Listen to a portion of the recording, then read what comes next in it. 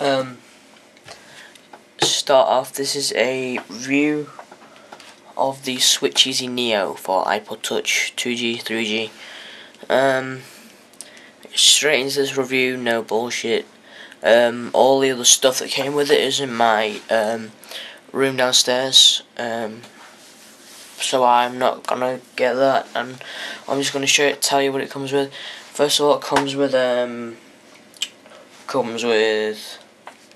case, obviously, all the little bits and pieces, a butt plug, no, bottom plug for to stop dust and lint getting in there.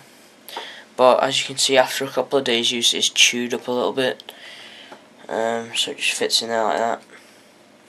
As you can see,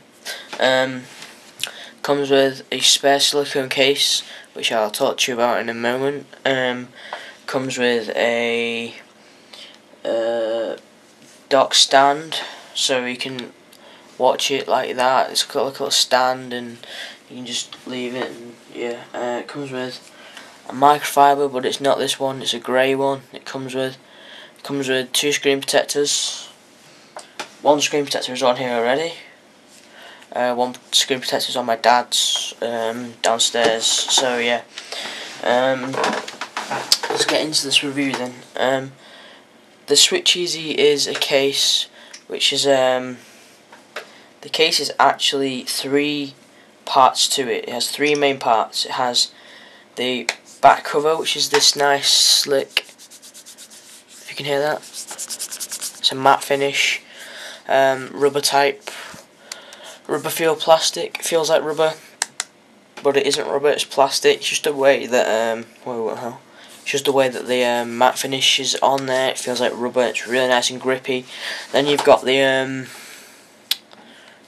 H frame, which underneath this you can see like the emblem, the shiny emblem. This goes on top of the H frame. H frame goes along and then across like that. I should take this off now. So as you can see, this just pops off. So that's the back brace, the spine, like the Switcheasy Rebel. This is the H frame, as I was talking to you about, and underneath here is a silicone case, as you can see. As you can see here, one of the installation problems that you get, the silicone gets trapped inside the pockets here, the cut sides, gets all bungled up and then ends up like that. The other bad problem is it's really so tactile and thin now, that the bottom of it did rip off. It's supposed to go across that thing there, but it ripped off as I was putting the bottom over it. So how you take the H frame off is really difficult as well. What you got to do is you got to push. There you go, and you just sort of take it off like that. It's see-through plastic, like a smoky colour, as people say. It's bendy in the middle, and this is bendy in the middle as well. So if you know anything about skateboards, yes, I know more about skateboards, not this, but it's just an example. Skateboards have the deck. They have ply after ply after ply. They usually have 7 to 9 plies of wood in there. Each piece of wood is alternately grained. The grain of the wood is alternate, so it's like that, instead of like one grain going that way, one grain going that way. Basically, that's for strength. That's to strengthen the wood up. This is exactly what this is doing. If it was going across, if that was like that and it was bendy, and that was going across there and it was bendy as well, it would bend a lot and it would snap. But because it's going, one's going across and one's going down, and the main flex is in the middle, it's not going to snap, unless you do something really stupid to it. So yeah, that's one of the points. This is the silicone frame I was talking about before. The silicone, not the frame, the skin. As you can see, it is pretty much a lint collector. There's loads of little dirt particles in it, and it gets collected up over time. I've had this for a few days, and it collects up a lot of dirt and stuff. But as you can see, it holds its position pretty well. Not that much to say. Yeah, it's amazing, but it holds its shape pretty well. But the problem is when it's on the iPod, that's the main problem. So what you're going to do is you're going to lay it in, that's what she said, lay it in this way, just put the corners over. As you can see, it just goes on normally, there's not really any effort.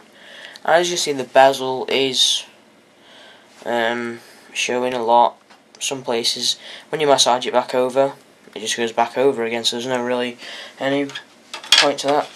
But what you're going to do is you're going to get the H-frame, and this, I'll show you the problem with this now, the main problem with this case. Put the H-frame, line it up with the buttons, and as you can see, this is probably not going to work. As you can see, is ripped there, the thingy, because what you have to do is pull this over. And when you pull this over, this is what's happening. Look, the skin of the silicone gets caught around, gets caught a lot, it gets caught in the corners, it's caught everywhere, and you have to undo it just to get the silicone out. But yeah, so that's basically it. Also, if you not put your screen protector on, exactly perfect. The screen bubbles got coming up on the screen on the side where the screen isn't that well done. But as you can see, look, it's that thin. It pushes it up, and this little thing comes up here. There will be one at the bottom, but mine ripped off, as I said. But that will soon be hidden by this. You put the top on like that. Another main problem about this is that the top doesn't stay on, and the silicone gets pulled away from it. So you put this on, and then snap. There you go. Installation complete. That is the bad thing about it. That's the bad thing about it. Nothing else is bad about this case. It's an amazing case. It does its job perfectly. People say, oh, it's going to get scratched up there, blah blah blah. That's the point of a fucking case, you idiots. That is the point of a case. You don't buy a case to protect the case to protect the case. You get a case to protect your iPod, not to mess around.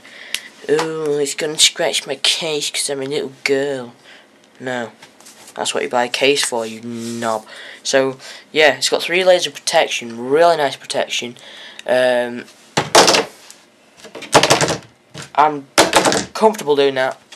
Hard case. It's got a nice hard surface here, so just to prove it, it's got lay in the table design.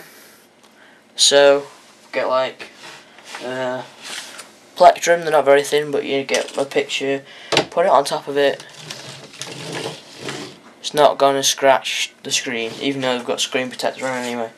As you can see, it does gather up quite a lot of dirt. This bit here, along the bezel bit, the plastic from there gets scratched up quite a bit. Screen protectors are good. I've got to hurry up with this. The screen protectors are good. Everything you get with it is really good. The case is worth 20 quid. It's really good. On this video, all I've done is gone past the bad bits. It's a really good case. Don't let that put you off, please. It is a really good case, worth the money. And yeah, this is Tac UK signing out for you people. Please remember to rate, comment, and subscribe. And please, yeah, that's about it. Okay, so thank you very much, and see you later.